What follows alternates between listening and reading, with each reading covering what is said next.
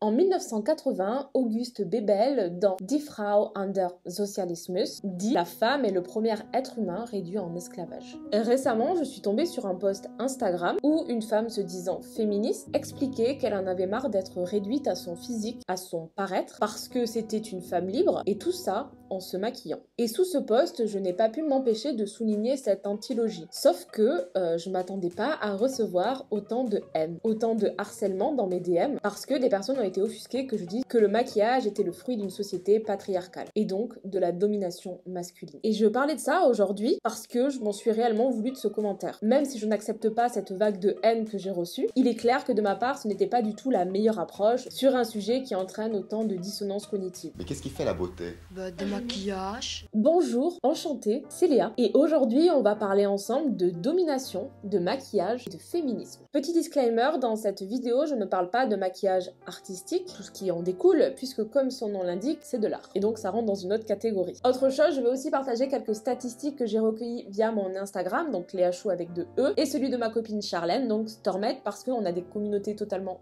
différentes, et c'était cool d'avoir un mélange des deux. Néanmoins, ça ne reste en rien des statistiques, puisque c'est absolument hyper biaisé et que les questions sont pas toujours hyper précises ou pertinentes. Alors, je m'excuse par avance parce que je me suis maquillée. Je me suis beaucoup maquillée, ça m'a pris un temps énorme pour faire juste ça. Ce n'est pas ma tête au naturel, c'est un peu comme les photos du fast-food, photos non contractuelles. Alors oui, vous allez me dire, non mais Léa, t'as pas besoin de le dire, ça se voit en fait que tu es hyper maquillée pour cette vidéo, certes, mais après tout, beaucoup d'influenceuses s'excusent continuellement d'avoir leur tête au naturel, de ne pas être assez coiffée, de ne pas être préparée pour faire des stories ou autre. Eh bien, personnellement, j'ai décidé de faire l'inverse. Je vous mens là, je vous mens super fort. Je ne m'excuse pas quand je suis au naturel, mais je préfère m'excuser quand je ne le suis pas. Néanmoins, si vous me suivez sur Instagram, vous me voyez en jogging tout le temps. Aujourd'hui, j'ai quand même fait cet effort donc de mettre ce masque, de respecter à la lettre les codes parce qu'il est important que je m'inclue dans ce que je dénonce. Et mon but n'est pas de blâmer toi qui regarde cette vidéo et qui te maquille, mais plus d'ouvrir une porte, de faire germer une petite graine sur un sujet qui me semble très important et qu'on intériorise, le maquillage. Je sais que quand j'ai parlé de cette vidéo et que j'allais tourner cette vidéo, beaucoup de personnes sont venues me voir en message privé et m'ont dit « Mais tu sais Léa, moi, je me maquille pour moi. »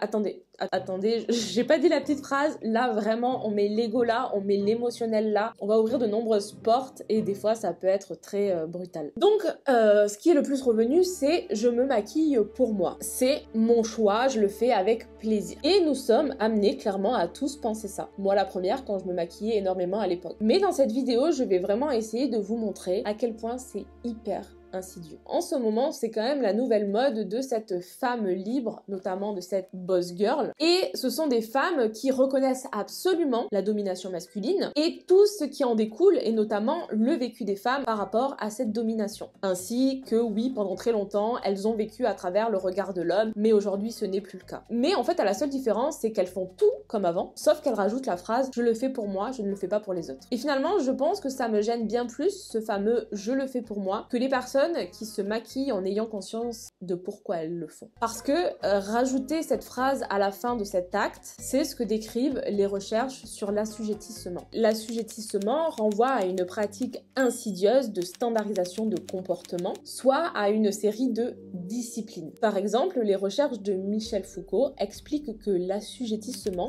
vise toujours à un contrôle des populations, qu'ils prennent la forme d'une interdiction répressive ou, au contraire, celle de la quête d'une vérité sur soi induite par différentes techniques et disciplines. Et quand on est une femme, d'après les études sociales sur le sujet, la discipline en termes de paraître est une charge mentale énorme. Ainsi, encore d'après Michel Foucault, cette notion d'assujettissement renvoie à une série de modèles identitaires stigmatisant ou disqualifiant certains acteurs. Et selon moi, on te dit tu es libre de faire ce que tu veux, mais soit tu es libre de suivre les normes sociales, de te discipliner et tout va bien, soit tu es libre de ne absolument pas suivre et te conformer à ces normes de beauté, mais tu dois accepter que si tu ne les suis pas, eh bien tu risques d'être disqualifié, que ça soit en amour pour un travail, ainsi que te prendre des réflexions, te faire montrer du doigt, que les gens te regardent bizarrement, et ainsi de suite. Et on est assujetti au double sens du terme, assujetti aux autres et à soi-même. On est à la fois donc prisonnier du regard de l'autre, du jugement d'autrui, mais aussi notre propre bourreau. Évidemment, c'est un gros sujet. Et on retrouve une diversité historique des processus d'assujettissement. Évidemment, ce sont des sujets très politisants, notamment à travers ce concept de femme libre, ou encore, comme je le disais tout à l'heure, le concept de boss girl. Je précise, mais quand je parle de la boss girl, je parle donc de cette femme qui prend sa vie en main en talons hauts et en tenue de luxe.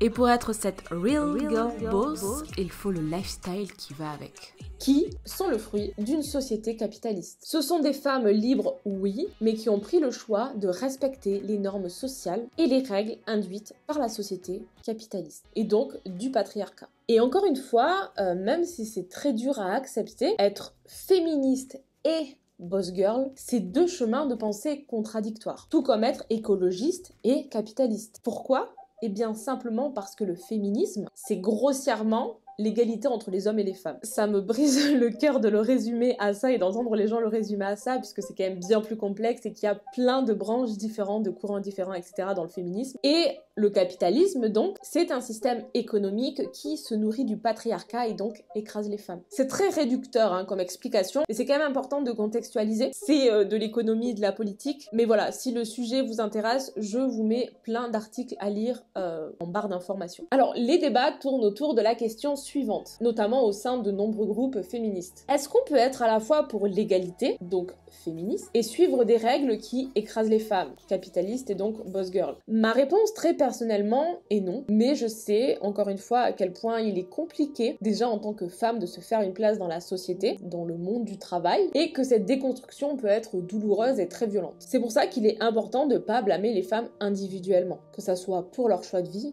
ou même pour leur religion. En tout cas, dans une société matériellement et moralement intégrée, la notion de domination, d'après Max Weber, a été mobilisée comme un concept interprétatif général, à partir duquel toute forme d'interaction humaine pourrait être saisie ou interprétée, soit comme un concept déterminant, soit comme des modes de structuration sociale à partir duquel on distingue des groupes de dominants et des groupes de dominés. Le développement de la société, de la culture, notamment l'établissement du droit patriarcal, a conduit à ce que toutes les femmes, quelle que soit leur position sociale, soient devenues un genre dominé et désavantagé dans le monde des hommes. Ainsi, la domination peut être pensée en termes structurels ou relationnel. Et c'est là que c'est ultra intéressant. Parce que Weber, en 1922, nous explique que, de façon générale, toutes les dominations cherchent à éveiller et à entretenir la croyance de leur légitimité. Soit, la domination se présente comme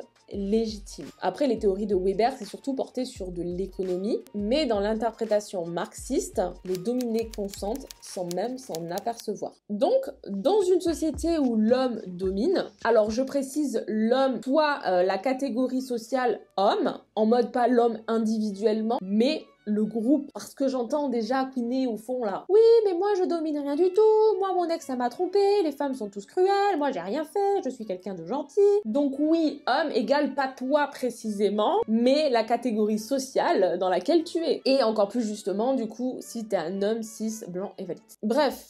Donc, dans une société où l'homme domine, je me questionne, enfin, je vous questionne autour du genre féminin. On a, en outre du débat sur le sexe et la biologie, des différences qu'on a dans notre façon de paraître, qu'on nous met à tous dans notre sac à dos de vie. Et ça, dès le plus jeune âge, c'est ce qu'on appelle donc les injonctions. Alors oui, ça va couiner encore au fond à droite. Oui, mais nous aussi, les hommes, on a des injonctions. Oui, je ne dis pas le contraire, mais nous, on a les mêmes que vous, plus une liste considérable que tu ne peux même pas imaginer, même dans tes rêves les plus terribles, tellement que tu t'en bats les couilles en fait. Et que tu penses que c'est normal, c'est parce que c'est une femme, lolilol. Bah oui, c'est normal qu'une femme ça se rase, sinon c'est dégueulasse. Mais nous, on a le droit de pas se raser parce que voilà. Juste les talons hauts, c'est beau, En outre, ultra douloureux. Bon, après, c'est propre à chacun, mais c'est en plus de ça pas du tout pratique. Les jupes, les robes, c'est beau, pareil. Le maquillage, l'épilation, les cheveux longs et tout ce qui va avec, évidemment, puisqu'il faut les laver. Et les régimes aussi. Pour moi, c'est ce que j'appelle donc la prison des femmes. C'est une façon d'être belle, mais une façon d'être être belle qui a un coût énorme. Que ça soit économique, psychologique ou physique. T'as la tenue la moins pratique si tu te fais agresser dans la rue. Et le temps que ça prend pour correspondre à ces normes, qui ne sont atteignables que pour une minorité d'entre nous, c'est indécent. Alors oui, on est dans une société qui se veut de plus en plus inclusive. Enfin... on est en France, permettez-moi d'en douter, mais bref. Donc oui, une personne qui possède un pénis peut faire pareil, et donc suivre ces normes. Néanmoins, ça ne court pas les rues, hein. Oui, après c'est normal que ça court pas dans les rues.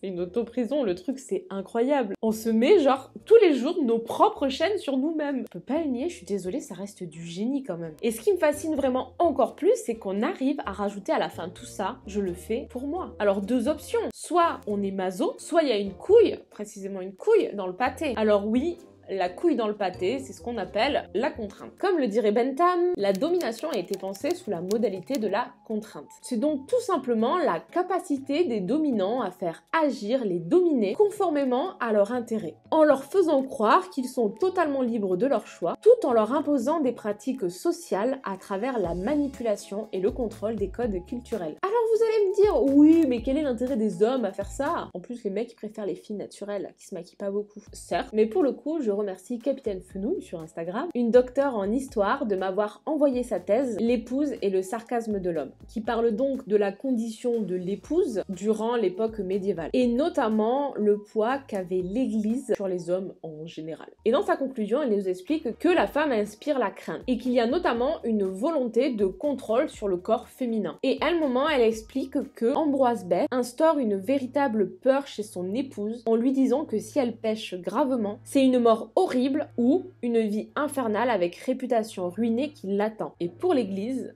la modification du corps, ses péchés, est très mal vue. Et à cette époque, il fallait se rapprocher de la sainte et non de la putain. Et donc les normes de beauté à cette époque, c'était d'être blanche, blonde et élancée. Et on retrouve notamment des membres du clergé qui jugent les pécheresses, qui s'inquiètent davantage de leur apparence physique que de leur foi. J'ai oublié ce passage en face cam, je ne sais pas pourquoi, du coup je vous le rajoute en voix off. C'est un petit point historique. La Renaissance est une période charnière pour le maquillage, parce que ça va arriver en Europe. Le maquillage, entre grosses guillemets, puisqu'à l'époque ce n'était pas du tout comme le maquillage d'aujourd'hui, c'est quand même réservé à la noblesse, avec le teint pâle. Néanmoins, c'est au XVIIe siècle que l'usage du maquillage s'étend enfin à toutes les classes sociales. Parce qu'avant, c'était utilisé donc par les deux sexes, mais comme un outil pour se différencier des classes populaires. En gros, pour la domination des classes plus que pour la domination du genre. Bien que le 19e siècle soit marqué par un certain retour au naturel,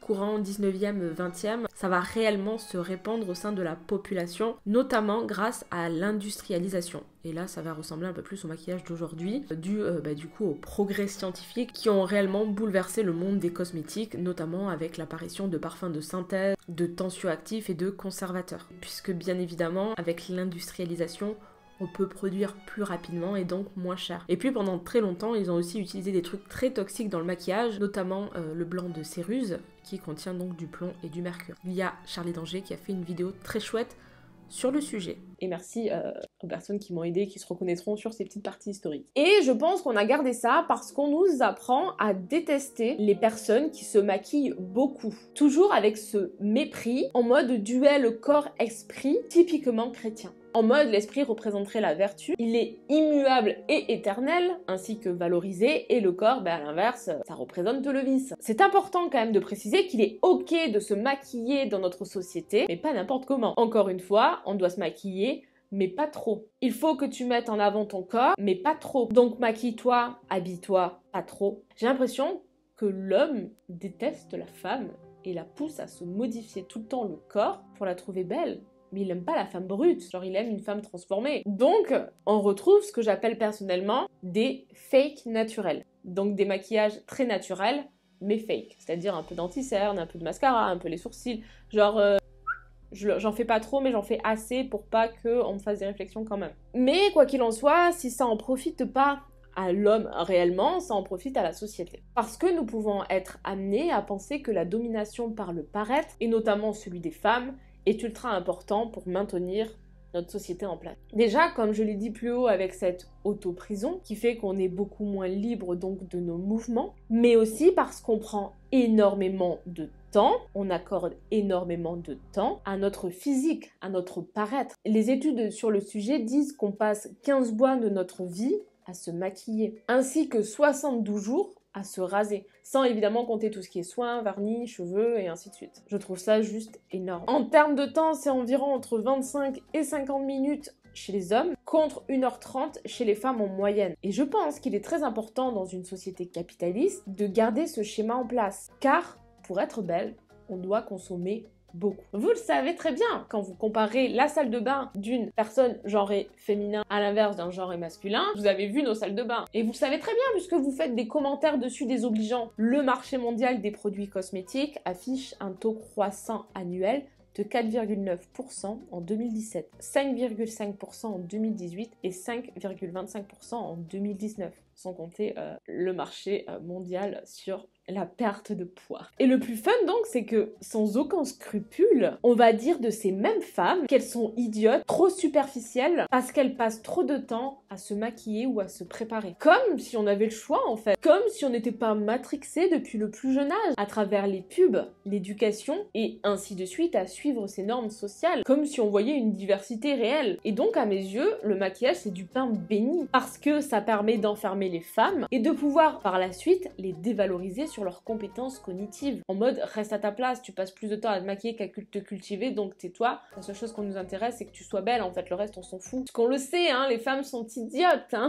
Et on considère que la servitude, la soumission et la domination ne peuvent se passer d'un substrat psychologique, d'une disposition qui, agrégée, est à l'origine d'un effet de soumission collective. Alors oui, Alexandra Ocasio-Cortez, c'est une femme politique américaine qui a parlé du maquillage dans une interview, a parlé du maquillage donc en disant que c'était pour affirmer sa féminité, que le maquillage était comme un empowerment, à s'affirmer tel que l'on est, à faire sortir nos traits, etc., etc. Franchement, je suis prête à entendre ce discours. Et ça serait vraiment génial que ça soit réellement le cas en fait. Je demande que ça, de rendre le maquillage comme un truc stylé. Mais pour moi, pour que j'arrête de le voir comme une prison, il faudrait que socialement, les personnes qui possèdent un vagin puissent ne plus se maquiller sans être disqualifiées ou sans prendre de réflexion, et que les personnes qui possèdent un pénis puissent se maquiller sans être disqualifiées ou se prendre des réflexions. Là, on retrouverait une place neutre, et là, le maquillage aurait vraiment cette notion d'empowerment. Mais on est très très loin d'en être là. Est-ce que vous voyez réellement dans la rue des gens qui ont réellement des maquillages qui sortent de l'ordinaire? Ou est-ce que vous voyez toujours des maquillages fake et naturels? À savoir que j'ai encore beaucoup de choses à dire sur la domination en général, notamment via les normes sociales et les privilèges.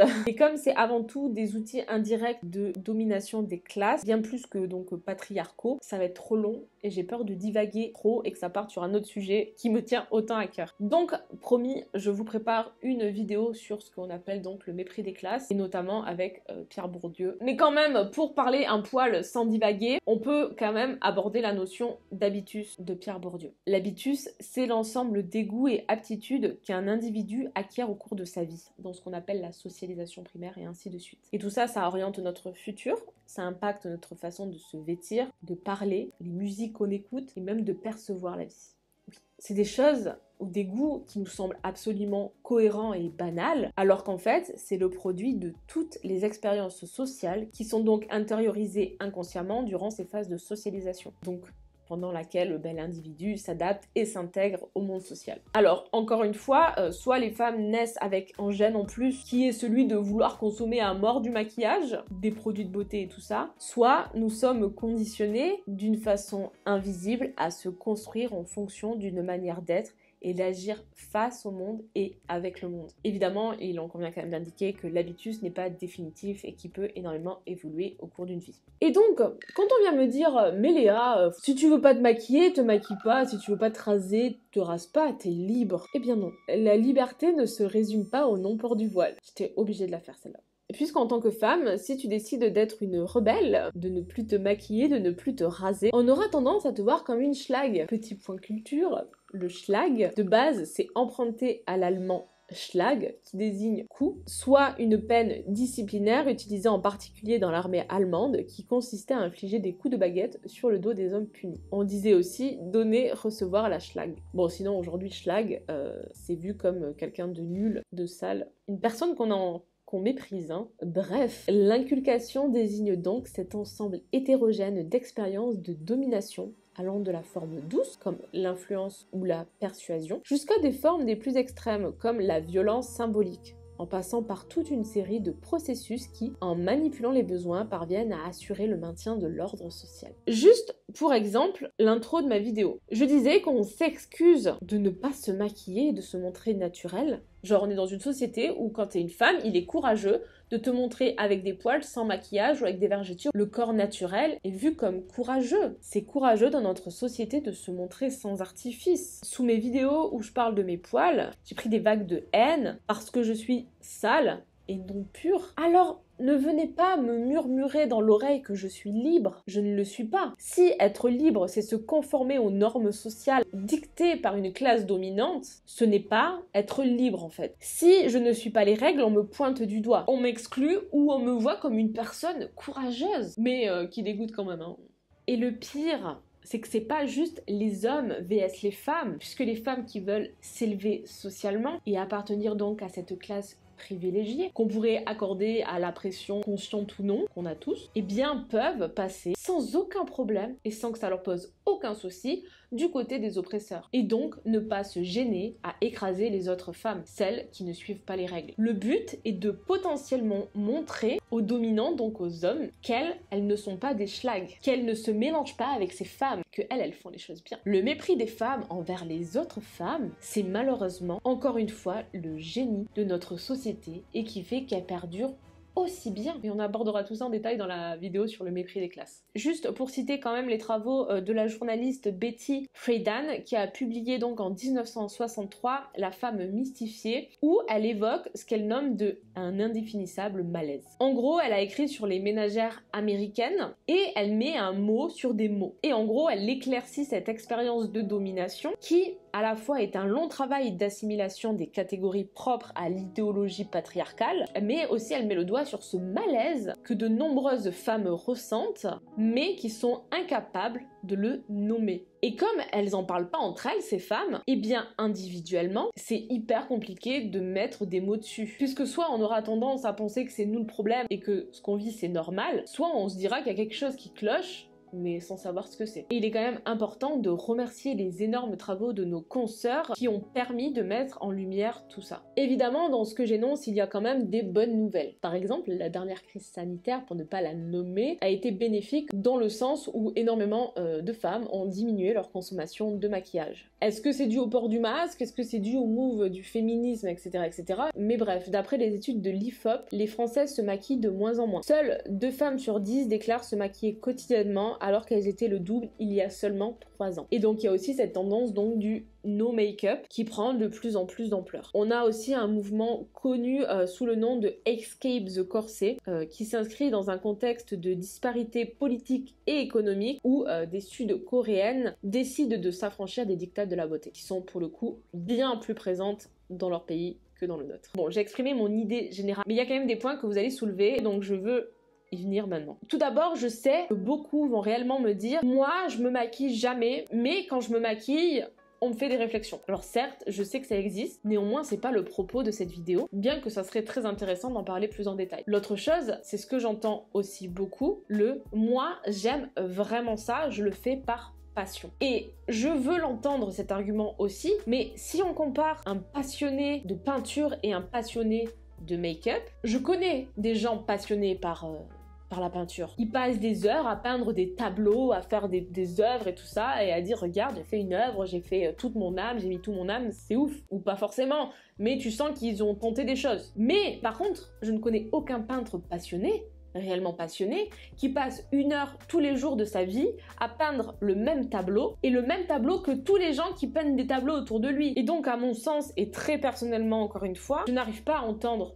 que c'est une passion quand tu te maquilles avec ce fake naturel. En fait, je suis pour le maquillage, je suis pour cette passion, je suis pour exprimer cet esprit créatif, je suis pour sublimer les gens. Le problème, c'est que ces fake naturels n'a pas ce fond-là. Il a un fond de standardisation de la beauté. En fait, on se ressemble tous, même niveau chirurgie, etc. On a tous le modèle de Kim K et on fait tous la même chose que la classe dominante. On se conforme à reproduire ce qui est déjà fait dans le but d'appartenir à cette classe. Enfin, vous voyez bien le schéma. Moi, je rêve d'un monde où tu peux te maquiller comme tu veux. Si t'as envie de te faire un gros rond autour de l'œil et aller faire tes courses comme ça ou aller au travail comme ça, c'est nickel. Mais aujourd'hui, le maquillage, ce n'est pas ça. Je sais que pour certains, c'est réellement une passion et qu'ils font des choses incroyables, mais on est beaucoup, moi, par la même occasion, quand je me maquille, hein, je m'inclus dedans, à suivre des normes précises de standardisation du maquillage. Et c'est tout ça que je questionne. C'est toutes ces portes que je veux ouvrir. Et donc, pour conclure cette vidéo, je souhaite encore une fois vous rappeler que je ne jette la pierre à personne, à aucune femme. Parce qu'encore une fois, qu'importe notre religion, notre couleur de peau, nos handicaps ou autres, c'est trop facile de dire à quelqu'un quoi faire de sa vie ou donner son avis sur quelque chose qu'on ne vit pas. Si une personne a besoin de se maquiller ou de se mettre des filtres sur Instagram, c'est pas votre problème. Et j'en ai parlé plus en détail sur la vidéo sur le mouvement du body positif, que je vous invite vraiment à regarder. Mais ça serait quand même hypocrite de ma part de vous dire que c'est simple de blâmer des gens parce qu'ils utilisent du maquillage ou même des filtres du coup, bien que je suis déconstruite énormément sur tous ces sujets, bien que j'ai ouvert de nombreuses portes, j'ai encore beaucoup de mal quand il s'agit de me confronter à la société qui a un poids énorme sur les épaules. Je me rase et je me maquille pour le regard de l'autre, pour ne pas être exclu de la société. Et aujourd'hui, je me bats réellement à garder mes poils parce que je veux qu'on puisse avoir réellement le choix et de ne pas être disqualifié pour ça. Je ne veux plus entendre des réflexions parce que j'ai décidé de pas me raser. Mais je galère à m'affranchir de tout ça. Alors que je suis privilégiée sur de nombreux sujets. Et comme je suis privilégiée, je saurai jamais ce que c'est réellement d'être exclu de la société parce que je ne suis pas les règles. Parce que même quand je les suis pas, bah je reste dans les normes. Et du coup, je reste quand même pas trop disqualifiée, donc j'ai pas trop à me plaindre et je peux ouvrir ma bouche. Donc je ne juge pas vraiment personne. Chacun son combat, chacun ses portes, chacun avance comme il le veut. Mais en tout cas, j'espère que à partir d'aujourd'hui, quand vous vous maquillerez ou autre, vous aurez tout ce contexte-là et vous pourrez vous questionner sur ça. Même si vous continuez de vous maquiller, ce n'est pas très grave. Voilà, voilà! J'espère que cette vidéo vous aura plu. Je suis désolée, ça m'a pris énormément de temps à la travailler. J'essaye vraiment d'améliorer mes vidéos, que ce soit sur le contenu social, sur mes sources, sur ma façon de rédiger et sur ma façon de construire mes vidéos. Donc j'étais un petit peu absente. Sinon je vais bien. Vraiment en ce moment c'est... Je vous retrouverai dans une prochaine vidéo. Ce mois-ci je l'espère. Et n'hésitez pas à me suivre donc sur Instagram. Et si jamais vous voulez me donner un petit euro symbolique pour soutenir mon travail et avoir mes vidéos en avant-première et mes podcasts en avant-première, c'est sur Utip et ça me ferait vraiment très chaud au cœur. Voilà. Bye bye!